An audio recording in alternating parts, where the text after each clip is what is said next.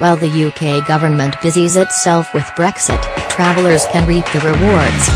The immediate result of 2016's referendum on EU membership was the pound weakening against pretty much all currencies.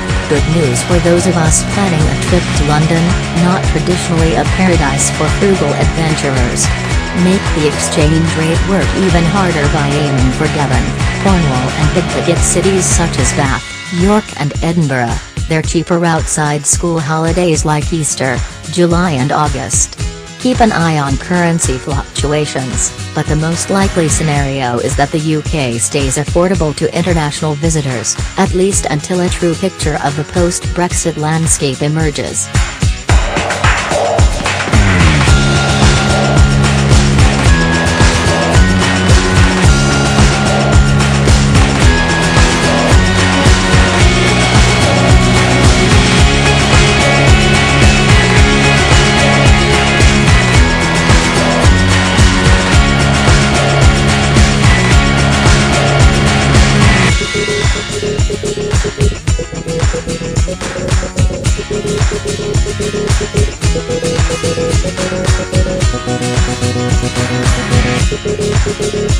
Thank you.